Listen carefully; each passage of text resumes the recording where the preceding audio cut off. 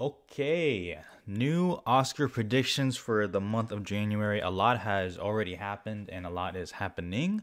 So these predictions will probably be out of date like by the time you guys even see this, depending on how fast I edit. But we've had a lot of stuff happen already. We've obviously had the Golden Globe winners announced, Critics' Choice nominations, SAG nominations, and a bunch of other guild stuff. Then the next coming weeks, we'll have PGA, DGA, WGA, and BAFTA. And then before you know it, the fucking Oscar nominations are fucking out. Can't believe it. Once again, let me know what your guys' predictions are. I love to always read them and how wrong I am and how right you guys are, or vice versa. Oh, you guys to, kind of like listen to the reasoning because, there's a lot of thought in here, you know what I'm saying? As always, with all these Oscar predictions and just in general, follow me on Twitter and Letterboxd. That's how you stay up to date with all my thoughts and everything.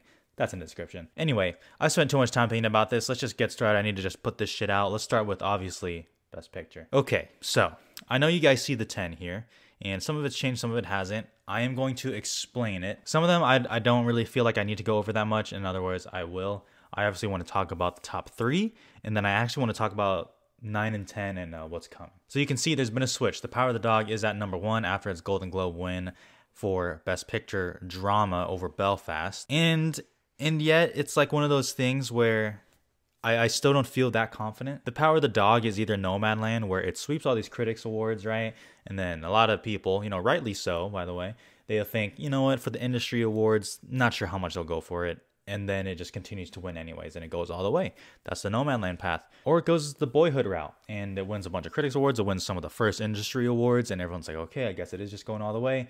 And then before you know it, loses SAG, loses PGA, and then it doesn't win the Oscar. That seems like it's floor and ceiling. Honestly, that's a good floor and ceiling to have. So I even ran a poll on Twitter. I was like, what do you guys think is actually going to win, like Best Picture, at least for now? And The Power of the Dog won that overwhelmingly. So I said, you know what? I do kind of agree. Maybe The Power of the Dog is just that movie, and we're all just kind of underestimating, or not all of us, but I was certainly skeptical of The Power of the Dog. It would be one of the lowest rated audience score movies to win Best Picture, so that's always kind of what held me back. I do think audience scores kind of matter a little bit, but that's that. Let's go to Belfast. Belfast has always kind of felt like a false frontrunner for number 1. It felt like it was just there as a placeholder for some movie to take over. And I guess you can say The Power of the Dog has taken over. And yet, I still don't really buy that much. I'll admit I had Belfast at my number 1 until like 2 days ago, maybe. Yeah, it lost the Globe. But this has a real chance to overperform at the Oscars, like The Power of the Dog. But regardless, it has a chance to overperform. And the fact that Belfast's main competition in SAG is what? Coda? And King Richard. I mean, you could say the others, but I think Belfast stands a pretty good chance at SAG. And obviously PGA, because that preferential ballot is a motherfucker, man. I still think Belfast is very much in the running. And because of that, it's at number 2. Number 3 is West Side Story. Now, I actually had a West Side Story at number 2 for a little bit, even ahead of The Power of the Dog. It won Best Picture Comedy Musical at the Globes, which, to be honest, most people expected. As did I. I'm a little confused on how I really feel about West Side Story in terms of its awards chances. Yeah, it missed SAG Ensemble. I don't really care that much about that, especially with all the screening issues I've been hearing about that. I think that is the reason why. And this is something that I never really thought about. People are wondering, is Belfast going to win PGA? Is Belfast going to win PGA? What's going to get the 10 slot of PGA? All valuable questions. Can West Side Story win PGA? I feel like absolutely it could. West Side Story, why can't West Side Story just win PGA and not Belfast? So because of that, and obviously the Globes shit helps, and I think West Side Story is going to get a lot of nominations come Oscar morning. Those are the top 3. In whatever order you want, I think those are the clear top 3. And then, you have Dune, which obviously is going to get nominated. That shit feels good. I still have Licorice Pizza there. Controversy aside, I still think it gets in. Don't Look Up. It is just not missing. Adam McKay is impenetrable to the reviews. It doesn't matter. Don't Look Up is getting nominated. I actually feel very good about Coda and King Richard now. So those all feel good. And, I'll admit having 8 movies that feel kind of good is a little concerning, but that's fine. 9, I have Tick, Tick, Boom. I'll admit, I'm about this close to taking out Tick, Tick, Boom for another movie that you'll see at my number 11. You guys can probably already guess what it is. I am that close, but just in January, mid to late January, what it is right now, I still don't feel like that confident in the other ones to put it ahead of Tick Tick Boom, even though I'll admit, as I'm thinking about it right now, I kind of want to. Regardless, I'm just gonna keep it in anyways. I'm already talking about it. Fuck it. That might change. But I'm just gonna keep Tick Tick Boom in there. I'm just gonna keep it in there. There's 10 slots. That certainly helps. But I'll admit, Tick Tick Boom is far from a lock, and I might take it out soon. I need to see some more support from it, which frankly I'm not really seeing in the guilds, and we'll see about BAFTA and stuff. But I don't know. That 10th slot. To me, 9 and 10 are open, but, you know, a lot of people just say the 10th slot. Being the Ricardos. I have Being the Ricardos there. That was my 10th slot in my last Oscar predictions, and it is still my 10th slot now. There's a couple reasons why. Obviously, Nicole Kidman is fucking surging, and we'll talk about her in a bit. Javier Bardem can very, very likely get a Best Actor nomination. I really think J.K. Simmons is still kind of floating. He's floating around. I think Being the Ricardos is that close also to getting a Best Ensemble nomination. I think that is true. All of that is true. This is just one of those cases where I really think the industry is just embracing this movie more than other people. And I say this as someone who likes Being the Ricardos, right? Like, I have a review for it. I certainly liked it. I'll admit it's kind of lessering in my head the more I think about it. Like, the initial problems I have are kind of getting bigger. But regardless, I do think Being the Ricardos is going to get a Best Picture nomination as of right now, I think. And that'll come in play when we talk about Best Actress as well. I'll kind of elaborate on that more. But for now, this is my top 10. With Tick Tick Boom just clinging to, oh my God, it is so close. I want to take it out like as I'm looking at it, but fuck it. I'm just going to leave it. That's a 10 right now. 9 and 10 are completely wide open to me. Okay, 11 through 20. 11 is House of Gucci. My God, the House of Gucci surge is fucking insane. House of Gucci got 3 SAG nominations. Lady Gaga, Jared Leto were expected. And then it got Ensemble. Okay, that's just SAG. You can chalk that up to SAG. It got longlisted the fuck out of BAFTA.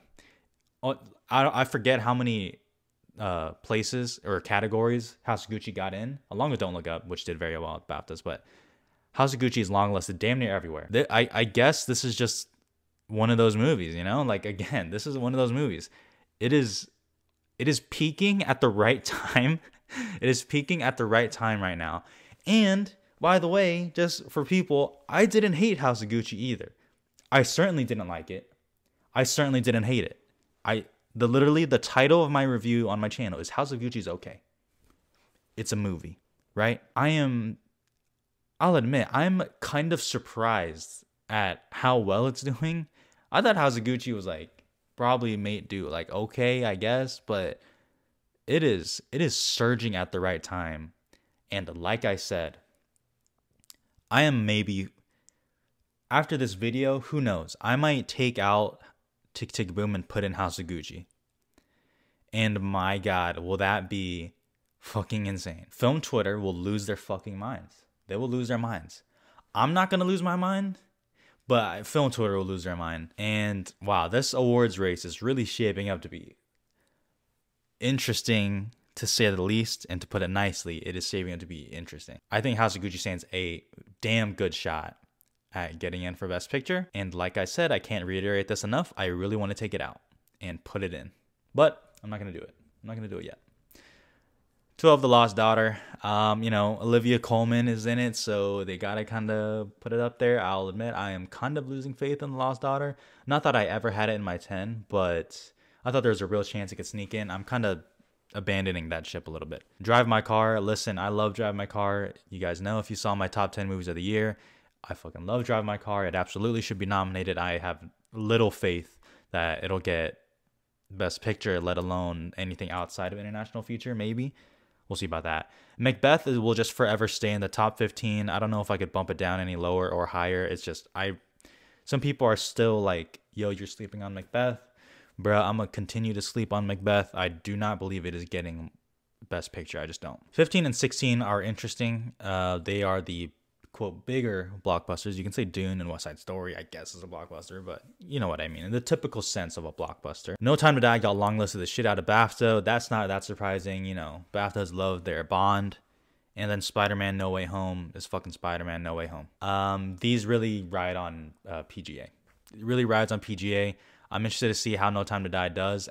like with the full BAFTA nomination. Spider-Man was not eligible for it. If No Time to Die gets in PGA, I will really have to think about it, and I'm not prepared to think about anything. Like if Spider-Man gets PGA, I don't know what the fuck I'm gonna do. I have no clue what I'm gonna do.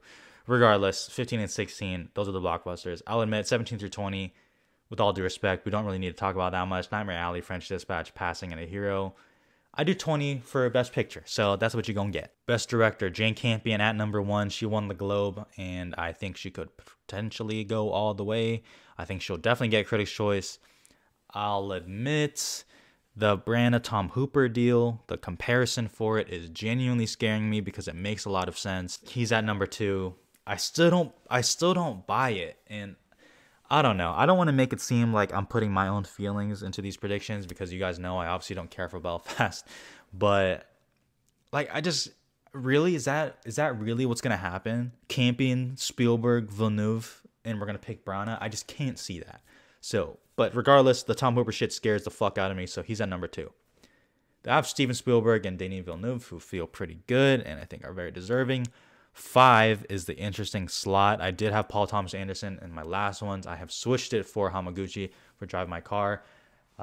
He is longlisted at BAFTA for director, so I'm really going to just be looking out for that international feature director at BAFTA. And I have a feeling it's Hamaguchi for Drive My Car, so I'm going to put him in there. And that's my 5. Paul Thomas Anderson, I'm sorry, but you were bumped out. Maybe next time. I don't know. You can still get it though. You're at number 6. Adam McKay, never count out Adam McKay. Maggie Gyllenhaal got the Globe, so I put her there. Cohen and Heater, I mean, maybe. I mean, we've seen weirder stuff, but the top 4 oddly feel good in whatever order. I think Campion is like for sure the number 1 slot for right now. And I guess that's really all I can talk about there. Best Actress, boy, oh boy, oh boy. What a fucking shakeup. Best Actresses. You looked back last month. Who was number 1? Kristen Stewart. And who was number 5? Nicole Kidman, I think. I don't even really remember. It is completely flipped.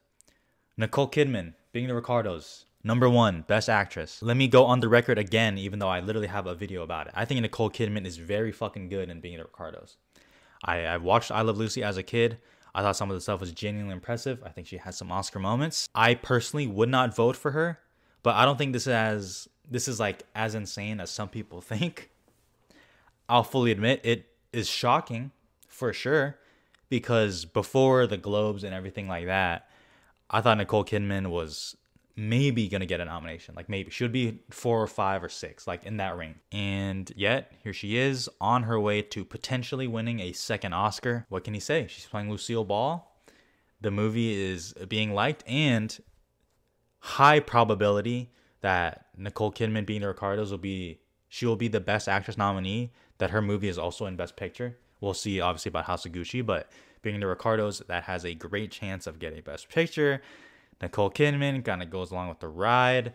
Javier Bardem was nominated at SAG, which is, yes, good for him, but also speaks well to Nicole Kidman's potential win, I guess. So Nicole Kidman at number 1. What can you say? 2, I have Jessica Chastain for The Eyes of Tammy Faye. I'll admit 2 through 4, you can just put them in whatever order you want, and I'm just not even going to bat an eye. I'm just going to be like, yeah, that makes sense. Chastain is really riding the overdue narrative, yes. It would be her first Oscar versus, Kidman getting her second. It is the baitiest, most transformative role that is potentially being nominated here. She does her own singing. She cries. You guys know how I feel about it. I think she is absolutely amazing in The Eyes of Tammy Faye. But, she's at number 2. I know, every one of these people have pros and cons to them. I know Tammy Faye wasn't seen. It was in September. No one's really talking about it. And yet she's showing up anyway. In the makeup category, we'll probably go along with it. That's good enough. 3, Lady Gaga, House of Gucci. Once again, House of Gucci surge. Lady Gaga, she is in. It is insane, her trajectory this award season. It felt like she was on the way out. New York Film Critics Circle gave her a Best Actress win, and then all of a sudden it's been fucking skyrocketing like the COVID cases, man. God damn it. Lady Gaga, oddly, feels good. Damn near lock. Like almost. Like I don't really think anyone here is a real lock except for maybe, I guess, Kidman. But Lady Gaga, about as close as you can get. She hasn't missed. I have no reason of her slowing down, especially with House of Gucci doing so well. I think she's getting in. Olivia Colman, The Lost Daughter. The Lost Daughter as a whole, as a movie, is kind of the reason why she's a little bit lower. Do I think she's going to miss? No, I don't. She's Olivia Colman. I've said this before. I'll say it again. She's approaching Meryl Streep status where she just gets nominated and everything. And she's really good in The Lost Daughter, and I think she gets in. Oh boy, how far they have fallen. And I don't take pleasure in saying that as someone who loved Kristen Stewart and Spencer. Kristen Stewart is number 5. Spencer is not a liked movie. And I think it's time that us cinephile film Twitter people accept that, okay? I can see why people don't like Spencer. I can see why. I'm not going to be one of those people that it like shits on people for not liking Spencer. I'm not going to do that. As someone who really likes Spencer, I can see why people don't like it. And that's hurting the movie. I mean, my God, Spencer is doing worse than Jackie. I mean, Jackie was showing up at least in places where it should have, right? Spencer has a real shot of getting like 1 nomination, and that's it. Like, if Kristen Stewart gets snubbed for the Oscars, that'll be fucking insane. I don't think that'll happen. I don't think the SAG snub, as big as that is, because when she got snubbed for SAG, like, she's done. For a win, you're done. You're done. It has never happened in the history of since SAG. If you are not nominated for Best Actress at SAG, you don't win the Oscar. Maybe, I mean, I guess you could be optimistic and say, there's always a chance for it to break. You know, records will be broken. Absolutely. Don't think it'll be this one. Kristen Stewart is at number 5. She is not secure for a nomination, but I think she gets in anyways. I'll leave it at that. 6, Rachel Zegler, West Side Story. There's some stat, and I already forgot off the top of my head, where it's like, if you won, the actress that wins NBR and also a Golden Globe has never missed a nomination. I don't know. Rachel Zegler with West Side Story. I mean, I feel like most of the hype and the acting, you know, representative for West Side Story is obviously going to Ariana DeBose, which makes sense. Rachel Zegler just weirdly did some fucking Britney Spears. She acted it out for like a monologue with what Britney Spears said to her sister. That shit was fucking weird. She got some hate on that. Regardless, Rachel Zegler, I've never really bought the whole Zegler thing as Best Actress, but I mean, the stats, I guess, are there. That would be a for sure Best Picture nominee. It's not impossible. 7, Alana Haim, Licorice Pizza. You could say she's slipping because she's not really getting the, you know, recognition for the industry awards. I agree with that. At the same time, this shit kind of happens with Paul Thomas Anderson, where I just feel like this is one of those things that could just easily show up, like at like nomination morning. Oh, Alana Haim, and it's like, oh yeah, like for sure. I don't know. That's just a feeling I have. That's just one of those things. Jennifer Hudson, for Respect, she got the SAG nom. You know, congratulations. That just kind of feels like a SAG thing to do. I don't think it'll translate over to the Oscars, but congratulations. Penelope Cruz took a big fucking hit, not even being longlisted at BAFTA for Best Actress. That is a huge hit. So she is at number 9. And then, you know, Renate Reinsve for the Worst Person in the World. She was longlisted at BAFTA. Congrats. Best Actor. Will Smith is winning. I have no reason to change that. I have no reason to change that at all. So I'm going to keep it there. I think he's winning. It just feels like his time. Benedict Cumberbatch is at number 2 still. I feel like he actually stands a good chance at BAFTA. If he actually wins BAFTA, we'll have to fucking see what goes on there. Andrew Garfield could absolutely, honestly, he could like win the Oscar, but I don't know. I feel like he's going up against too much, especially if Tick Tick Boom underperforms. Regardless, those are the top 3 in whatever order you want, followed by Denzel Washington. Him getting the SAG nom, to me, kind of cements him as getting nominated for the Oscar. So there you go. It is really that 5th slot that is the most up in the air. You can see I have Peter Dinklage in for Cyrano, which my like head is telling me that's wrong, because Dinklage did not get SAG, which he absolutely should have gotten. MGM, I don't know what the fuck they're doing with their campaign, but Cyrano is now going to open wide late February. Nominations come out early February, so I don't really know exactly what they're doing. Cyrano was one of the first movies to send out screeners for SAG, and he still missed. I will fully admit, the only thing keeping Dinklage in at number 5 is A, he's longlisted at BAFTA, and if he gets BAFTA, then you start to feel pretty good about it. And also, it is that insane stat of a first-time nominee and Best Actor. How far does it go? Fucking like 40 years or something? Every year since, you know, whatever I just said, for 40 years or whatever, there's been a first-time nominee. Is that really gonna break this year? Very likely. I will fully admit, very likely it breaks this year. I'm just gonna hold on to it just because I think Dinklage can get in at BAFTA. I think. I mean, if he's not, then obviously he's out. but I'm just gonna keep him in for now. You know, I'm rooting for him. As someone who I didn't even care for Cyrano that much, I thought it was good. I'm still kind of rooting for him. I think that'd be cool. Javier Bardem, nominated at Globe, nominated at SAG. Being the Ricardos is definitely going to be a more well-liked and more seen movie than Cyrano. I'll admit, he probably should be at number 5, at least right now. It doesn't really fucking matter, though. Like, I'll just change it. 7, Leonardo DiCaprio for Don't Look Up. Oddly, still feels like he's kind of in the running. Now, the only big nomination he's gotten is a Golden Globe Best Actor for Musical or Comedy. He didn't get nominated at SAG. He didn't get Critics' Choice. I feel like if he was going to get nominated anywhere, it would be SAG. It would be one of those things where he literally just shows up with only really one major precursor, and yet still feels very possible. So you can never count out this shit. Then the rest, with all due respect, really have no chance. Nicolas Cage and Pig, Mahershala Ali and Swan Song, and Joaquin Phoenix and Come On, Come On. I mean, Mahershala Ali and Joaquin Phoenix were actually longlisted at BAFTA, so I mean, I guess, but no. Supporting actress. Not much has changed. Anjanou Ellis was snubbed at SAG, so she does take a hit. She goes down to number 5, but honestly, my top 5 have not changed.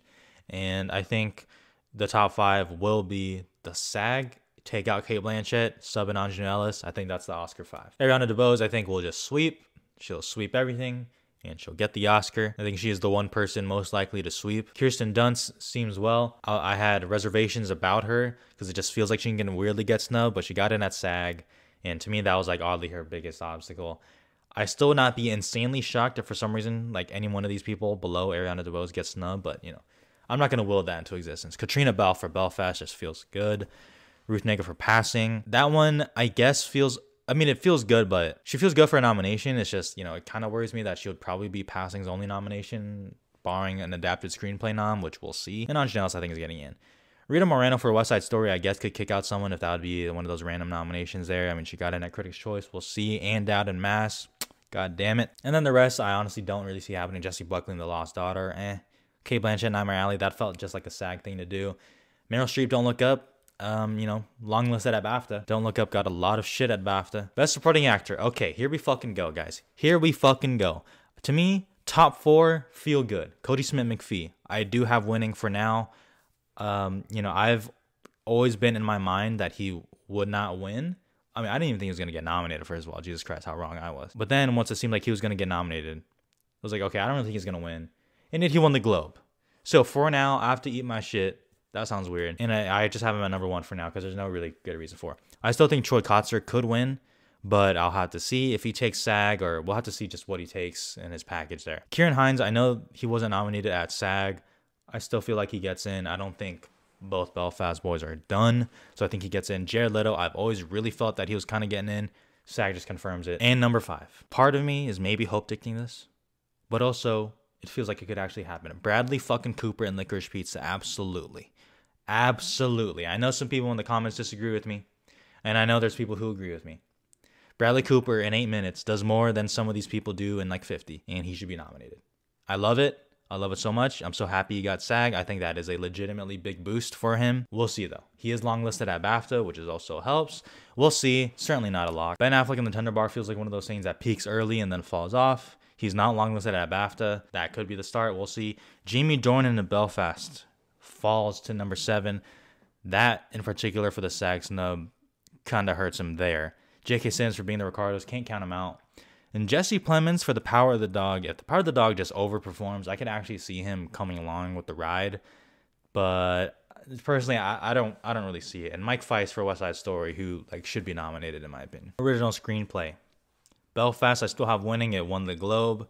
I think the Licorice Pizza controversy kind of hurts it, and I have Belfast winning. And this is its path to win Best Picture. If it takes SAG and or PGA and then picks up an Original Screenplay win, at least, like, it could just fucking win Best Picture. I would fucking hate it. Don't Look Up is like getting nominated. I don't know what to tell you guys. I feel like it's just gonna get nominated. Being the Ricardos, I also feel like it's gonna get nominated, even though Aaron Sorkin kind of has a weird relationship with the Oscars in a weird way, but I think it's gonna get in. 5, I have Come On, Come On. Once again, this is just based off the stat of the lone screenplay nominee. Mike Mills has done it before, so that also makes me feel good. Come On, Come On was longlisted at BAFTA for a couple awards, but also screenplay, so that makes me feel a little bit better. And I just don't feel like King Richard is a screenplay movie. Like, are we really going to nominate King Richard for that. I mean, first of all, I don't like this category is a fuck fest. I don't like this category, at least how it's shaping out to be. But in terms of what's likely, I'm just gonna predict the lone screenplay nominee. I guess this is the year that a lot of standing records could be broken. But I'm just gonna do it for now. Mass, I am just what the fuck, dude? What is going on? I fucking hate it here. And, the French Dispatch, I guess, but you have the French Dispatch. I mean, Wes Anderson could do it. He could be that, like, I don't know, like that screenplay nominee, not a lone one, but since the French Dispatch could get nominated in some technicals, maybe it gets in there. I don't know though. Adapted screenplay. So the USC Script Awards actually were just announced, and West Side Story and Coda both missed. Coda was deemed ineligible. West Side Story, it's unclear, but they believe it's eligible. But to be honest, they don't go for musicals that much. I'm not concerned. The Power of the Dog, I think, is just going to take this award. I think it's going to sweep. I still have West Side Story and Coda. The misses do not scare me at all. The Lost Daughter, I don't think is a lock by any stretch of the imaginations. I think you get weirdly snubbed at the end of the day. But do I feel better about any other movie? Not really. And then I have Dune at number 5. Dune is performing surprisingly well at screenplay. I think it is really taking into account the feat of adapting a book like that. I think that's what's taken into account. Drive My Car, I'm so fucking sad. I hope it gets nominated for adapted screenplay because it fucking should. I would personally have that winning, but that is just me. Passing got in at the scripter. Passing and Macbeth did actually. But they don't match the Oscars that crazy. So I think this is one of those times where they go 3 for 5, take out Passing and Macbeth, put in West Side Story and Coda. I think that's your Oscar 5 probably. House of Gucci's down there. You see it. House of Gucci's down there. Cinematography. I kind of feel good about this 5.